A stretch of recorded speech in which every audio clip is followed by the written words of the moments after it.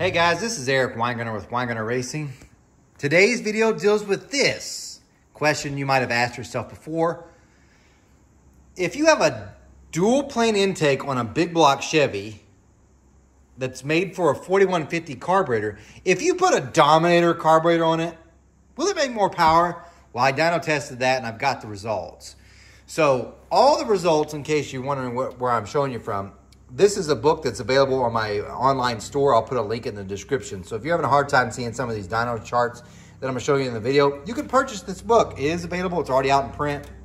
So there's a few there. You can purchase all of it. It's got more than just this test in it, by the way. It's got a whole bunch of different tests on the 496, which is what we're talking about today. Also, several tests on the 540 big block Chevy engine, my other dyno mule. This one is actually Nick's from DZ Performance. But let's talk about this test, because it's interesting. Now, some of you might already be saying, wait a minute, I've been a subscriber of your channel. Didn't you already do this? Haven't you already put a Dominator on a dual plane before? Yes, on a small block Chevy. But as with testing and science goes, if you can't get it to repeat, it's not necessarily a valid test. So I wanted to try it again on a different combination. This is this combination. It was a 496 big block Chevy. It's probably one of the more common things you'll see. It's got about 10.8 compression ratio. It has a hydraulic roller cam, 243, 247, 110 lobe separation, 630 lift. Pretty basic combination. Now, these carburetors here are used for demonstration purposes, but the carburetor that was used, it was 4150, was actually one from Pro Systems, and it was a 4150 style, but it was 1050 CFM.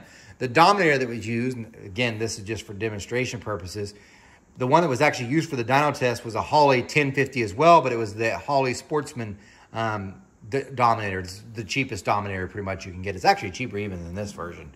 So anyway, both of them had the same CFM rating, just one being a 1050 that was a 4150 style, and the other one being a Dominator like I've got shown here.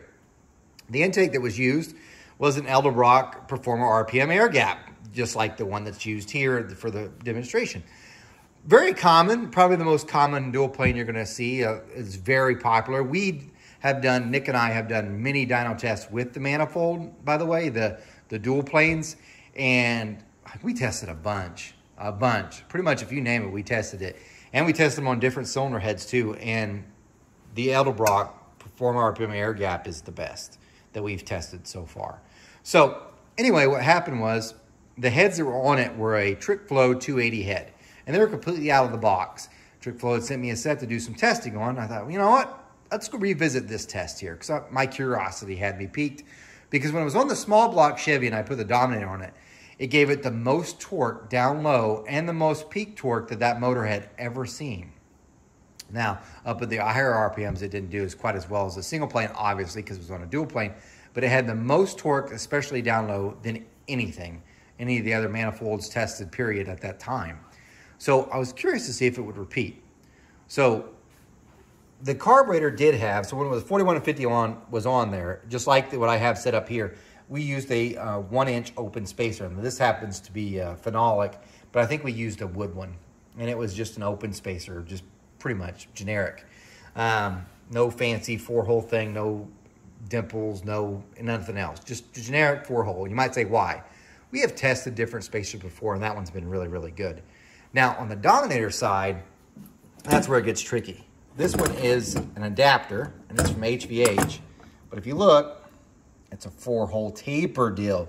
This spacer, and I don't mind saying it, has been the only spacer that every time I have put it on something with a Dominator, it has picked up power. Single plane, don't matter. Dual plane, so far, doesn't matter.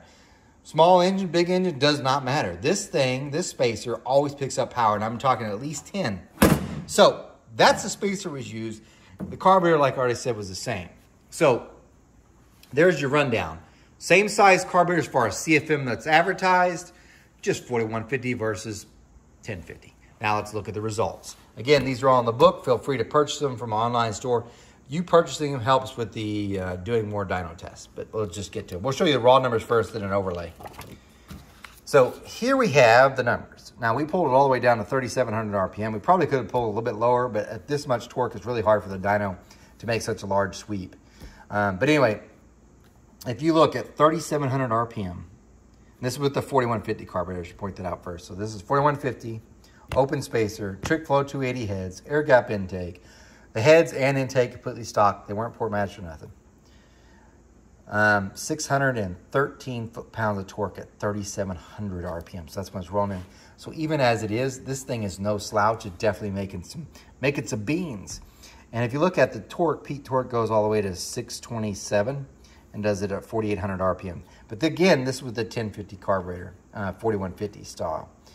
Peak horsepower came in at a whopping 643 at 5,900 RPM. So not bad at all. No complaints there. Now, the Dominator goes on. So no other changes were made, just the Dominator. Oops, went a little bit too far. Here we go. It went from 613 to this rolling in at 618. I think we're off by 100 RPM, so let me make sure it compares. Sorry, 3,800 RPM, we had 608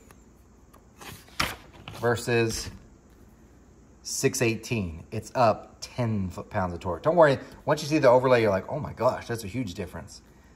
Now look at the peak torque though. We're now 652 foot-pounds of torque from 630. It's up considerably. Look at the horsepower. Remember we were peaking at 59 before? We're now peak at 6,000 at 665. Like, well, that's raw numbers. I can't understand that. I can hardly see it on my screen. I'm watching that. I don't want to watch an ad, so I'm watching this little bit of thing. Remember, you purchased the books. The overlay is going to show it. This is the overlay. The red line's the 4150. The black line's the Dominator. On a dual plane. Nowhere, not down low, not at the peak, does the 4150 ever better. On a dual plane. It's pretty unusual. So, yeah. And I mean, it's not even a little. It's not like, oh, it was close. Peak torque went from 627 to 652. I mean, that's more than 20 foot-pounds. Horsepower, 643 to 665. Again, you know, more than 20 horsepower. Dominator with that HVH. Now, one of the questions that may be asked, did you try it with an open spacer adapter to do the Dominator? In other words, instead of using this fancy HVH one, have you tried an open? I haven't on a dual plane. On a single plane we did before, and the HVH made the difference. So that spacer with that carburetor is magic. Now, one of the things you may be saying, well, then I want to know how it drives on the street. Me too. So driving on the dyno is totally different because you're just wide open throttle. You're not in between or part throttle. I don't have an answer for how that responds that way. What I do know is when you mat it all the way down, it's making more torque and horsepower everywhere. Everywhere. What I don't know is, how does it drive? Don't know. So one of the things eventually I'm going to try doing is, maybe I'll try this, is go out to my track that's local here. We have Tulsa Raceway Parks, my local drag strip, and see if I can't get a guy to put one on if he's got a dual plane. Maybe I'll bring my carburetor and the spacer, and if he's got enough hood clamps, we'll give it a shot. Maybe I could talk someone into doing it. And we'll do an A/B and see how much faster it is and see how it is driving back on the return road. See what he thinks. Or her. I don't know. But I am curious to see if it actually does drive better, because this says you're going faster on the drag strip. If you go slower with more torque and horsepower like this, something's wrong with you or some other issue going on with the car. But that doesn't do anything with drivability. So I would like to know the answer on that one. So maybe eventually we're going to find out. But if you're just like, man, I don't know what to pick, it's a pretty good deal. Now, granted, you're going to have hood clamps because that spacer's 1 inch. This is 1.5 inch. So, yeah. But anyway, I thought you guys might get a kick out of this. This is the second time. It's looking like it's confirmed. My next goal is to find, and which I think we're going to do, a little circle track engine. So you got a little 350 small block. They're only going to make like 365 horsepower, that engine was, maybe 385. You're like, oh, small blocks don't make much power. That's because it's really, really, really restricted on rules. Like hydraulic flat tap at 450 lift has to pull like 20 inches of vacuum at idle. Stock cast iron intake, stock cast iron heads. They just don't make a ton of power because of their rules. I think that's actually on a 2-barrel too. So we're going to try to see. I want to eventually do that and put a Dominator on that one just to see, because it's so much CFM more than what it needs. And just to kind of verify it. That'd be like the final test, because then we would have gone to a smaller extreme. Anyway, guys, thanks for watching. Remember, I'm no Superman. Please buy the book so I can do more dyno testing to show you. There are more dyno tests in here. There'll eventually be videos. Remember, I'm no Superman. I don't port cast iron heads. You guys take care.